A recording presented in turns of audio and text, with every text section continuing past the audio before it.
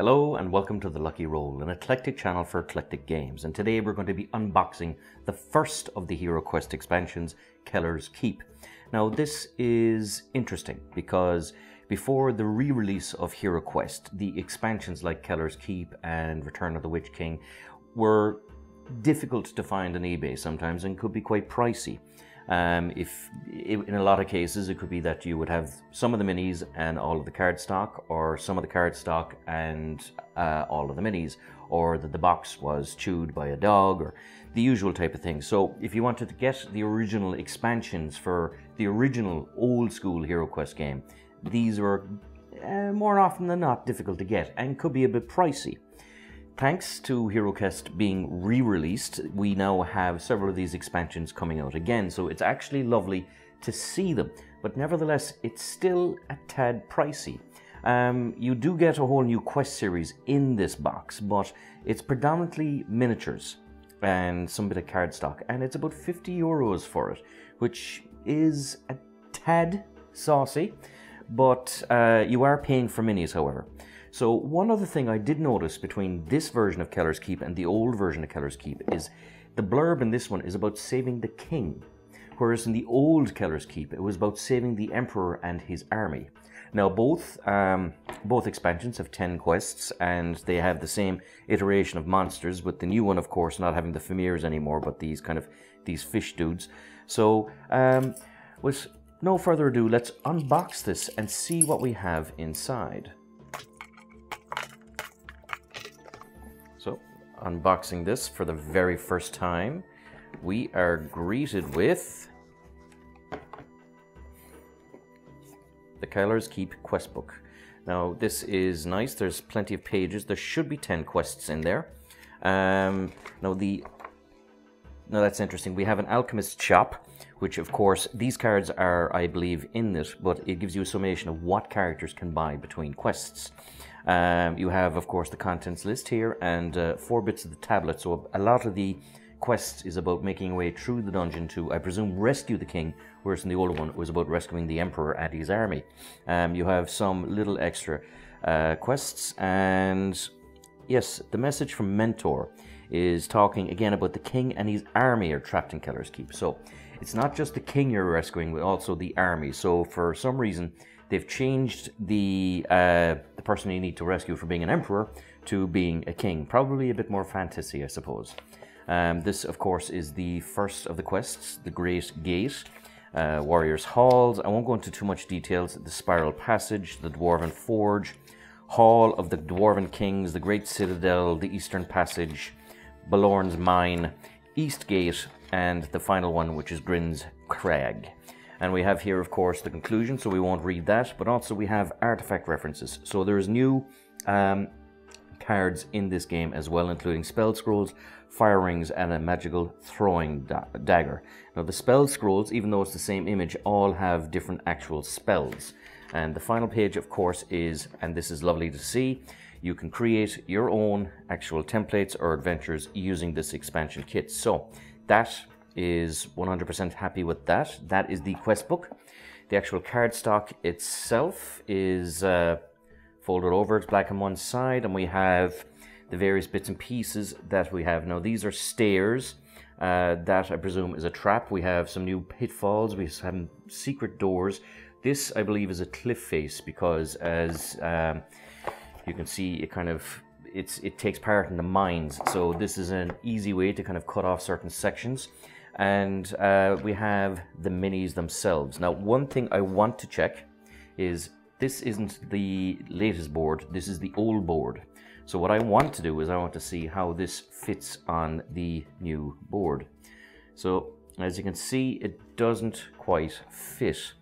We have one corner here and the end of the tree square there.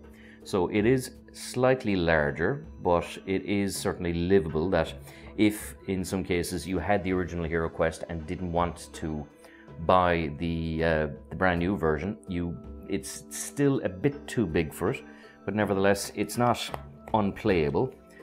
Same thing with the trapdoors, things like that. It's workable with the old board anyway, at least. So even if you didn't want to buy the main game, you could certainly consider buying the expansions. And the same thing now with the actual figures. So we tested it last time with the original game and the unboxing of the original game, but you can see that the figures actually match the squares. Now in some cases they are huge, but the base is still small enough to actually fit. So if you wanted to just try Kellar's Keep, or it was one, say, the one expansion that was missing from your original game, this does seem actually quite compatible with it. Now these of course are two of the monsters. Now we have seen them in the original HeroQuest, so that's the new fish monster. That's the female orc, which is actually nice to see. And we have a series of regular orcs. Now they're not new molds, they're not new castings, so it's the same kind of plastic shapes as the previous one. And we have a couple of little goblins. So I remember these from the main game. So it's a strange one in that the minis are repetitive. I mean, you're getting the same minis again. And there's no new minis in this expansion pack. The only two new things you get are the doors, which are the entrance and exit to the actual dungeon. And you only get two of those. They stand quite freely, so there's no fiddling again with the base, and you have a whole set of cards. So we'll have a look at some of these cards and move on. So the Fire Ring, of course, protects the wearer from any two Dreadfire spells, and ring disappears after wearer has been protected from the second spell. You have the Magical Throwing Dagger, always inflicts 1 body point of damage when thrown at a monster a hero can see. Monster cannot defend, and dagger is lost once it's thrown. So that's an interesting one. If you're down to 1 hit point and the bad guy is down to 1 hit point, it's a get out of jail card. We have a list of spell scrolls here now. So the first one is a Heal Body, where you can heal yourself. Tempest. This spell creates a small whirlwind that envelops one monster of your choice. That monster then misses its next turn. Scroll crumbles to dust after it's used. A Ball of Flame may be cast on any one monster. Inflicts 2 body points of damage, and the monster then rolls 2 die. For every 5 or 6 rolled, the damage is reduced by 1 point, and Scroll crumbles the dust after it's used. So these are all one-use items. Courage, so you can roll 2 extra combat dice. Fire of Wrath, you blast a monster, inflicting 1 body point of damage, and the monster, unless the monster can immediately roll a 5 or 6 using 1 die, Scroll crumbles the dust after it's used. So there's kind of the 1 to 6 dice on these rather than the shields of the monsters, which is interesting. The Sleep one, we have the Rock Skin, which of course, you know, gives you an extra combat die. You have the Genie, which does any of the following: opens any door on the board, revealing what lies beyond, or uses 5 combat dice to attack any monster within your line of sight. You have a Potion of Battle, which is these are the things you can buy in the Alchemist shop between quests. So if you have the Potion of Battle, you have a really weak roll of the attack die. You may drink this red blood potion, and it allows you to re-roll one of your attack die. So basically, free re-roll.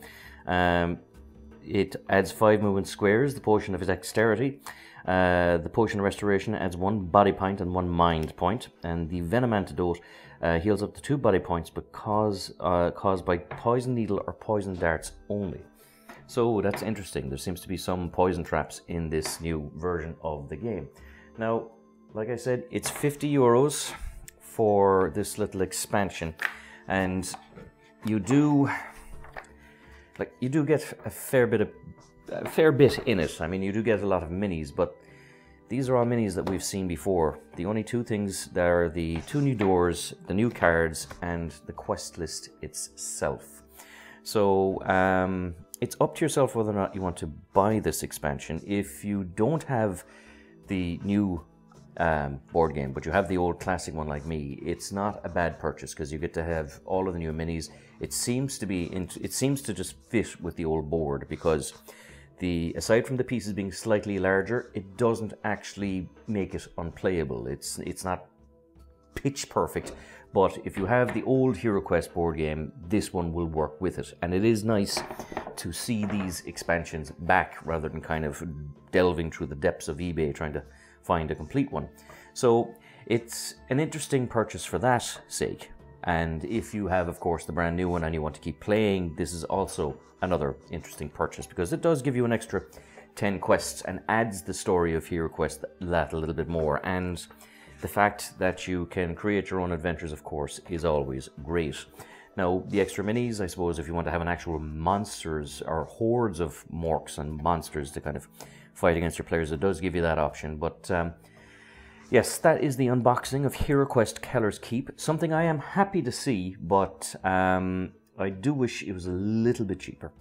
So, as always, this is Sean from The Lucky Roll. If you enjoyed this video, please like, subscribe, all that good YouTube stuff. And until next time, good luck, God bless, and stay safe.